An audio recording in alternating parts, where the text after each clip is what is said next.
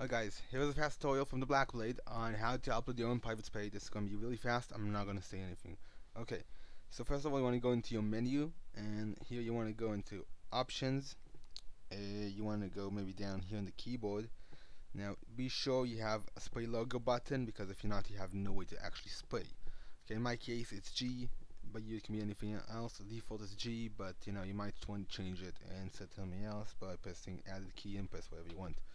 Okay, then you want to go into multiplayer, and you can choose a spray between the default ones, or if you already uploaded one you can select it.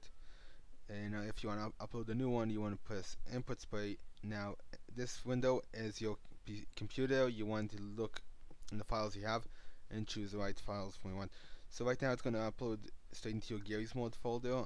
You probably want to go back and navigate to wherever your file is. In my case I just put it straight on my D drive because that's where my Gmod is, just easier for this tutorial. Okay, so you can see that's it. That's the one, evolved thumbnail, the JPEG. Now when you make your spray, remember it has to be JPEG, BMP, TGA, VDF.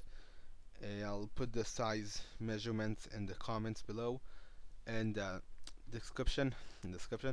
Okay, then you want to press open, and that's it. Now it's uploaded into your Gmod. You can put OK.